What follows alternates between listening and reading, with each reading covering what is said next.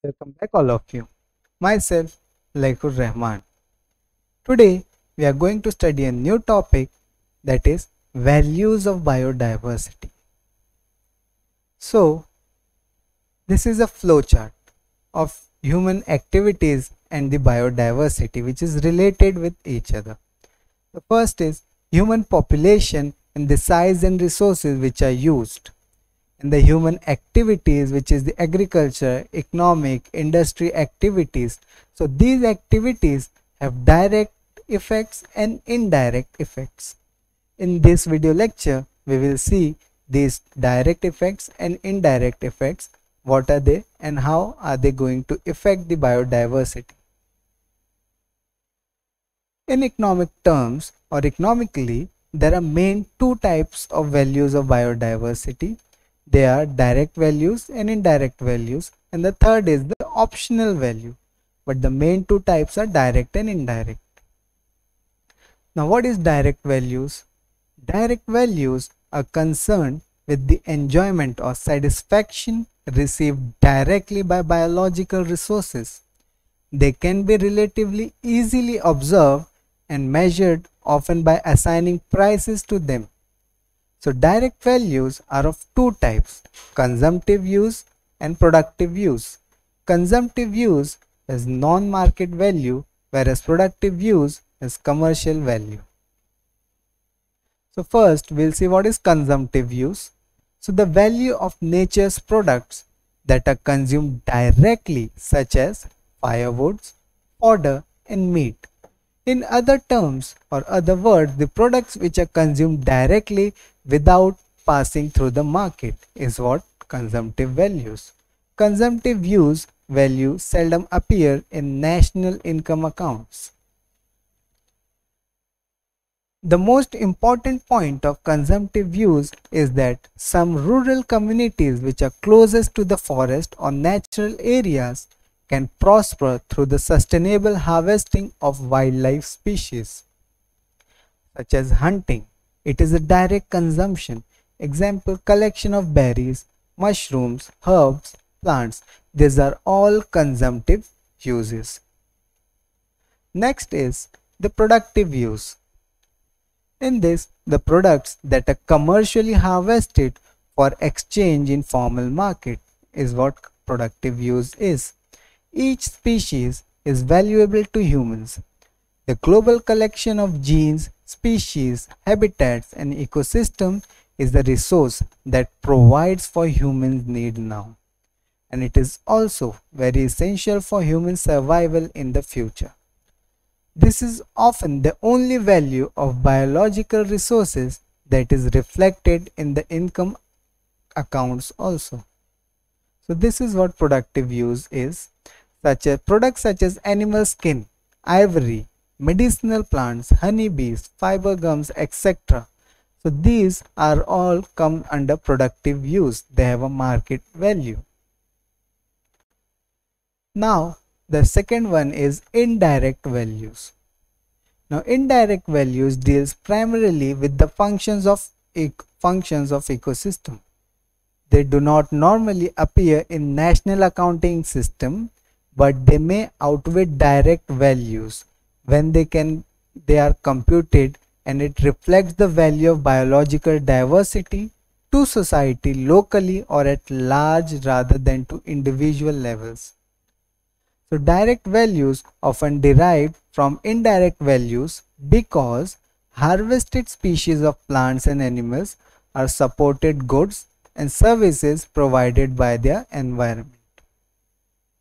So there are two types of indirect values.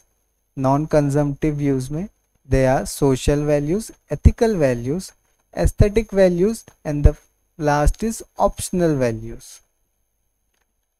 Non-consumptive values, these are indirect values of ecosystem which functions, such as watershed protection or photosynthesis or regulation of climate and production of soil, pollination, or habitat for other species. These are all non-consumptive use values or indirect values of ecosystem. Now next is social value. Now, what is social value? As you know, biodiversity in India particularly is very important for its religious, spiritual and other cultural uses. Many plants and animals have ritual significance. The entire ecosystem is utilized for cultural and spiritual purposes.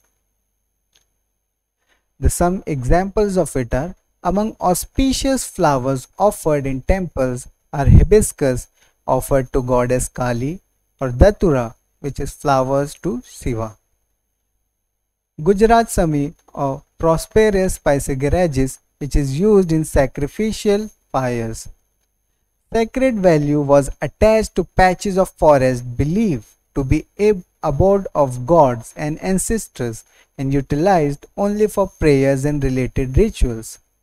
A network of such sacred groves is still present in India, and it is evidence of some part of India. The next is ethical values. Although economic arguments can be advanced to justify the protection of biological diversity, there are also strong ethical arguments for doing so. Protecting biological diversity can be justified on ethical grounds as well as economic grounds. Ethical arguments assert that humans have a duty to protect species based on their intrinsic value, which are unrelated to human needs. In aesthetic values, you can see it is regardless of our own material or self-interest, we should treat nature very respectfully.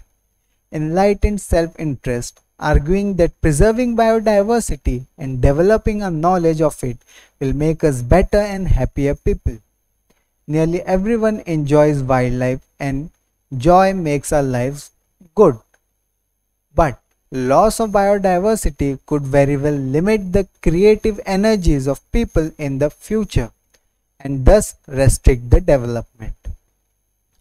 Examples are that the beauty of wildflowers in glaciers and hiking, canoeing, mountain climbing are physically, intellectually and emotionally very satisfying. People spend tens of billions of dollars annually in these pursuits, proof enough of their value. The last is optional value.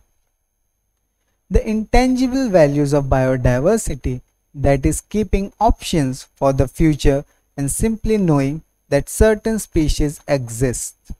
A species potential to provide an economic benefit to human society at some point in the future is its optional value. As the needs of society change, so must the methods of satisfying those needs. The option value of species could be only recently utilized by human beings.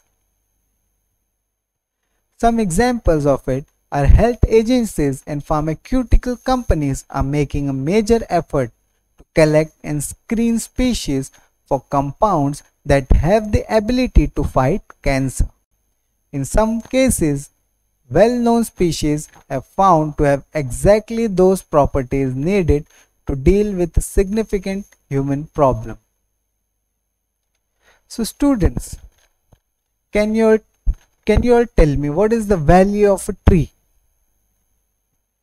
The tree that lives for 50 years generates rupees 5.3 lakhs worth of oxygen.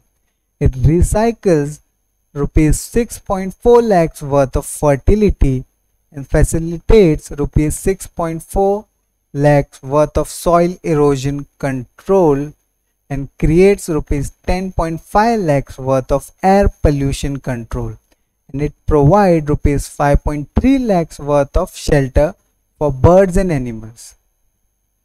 So this is the value of a tree which it gives us. Besides, it provides flowers, fruits and timber.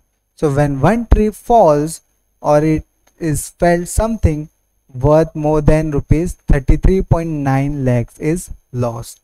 So that is why we all should consider deforestation again.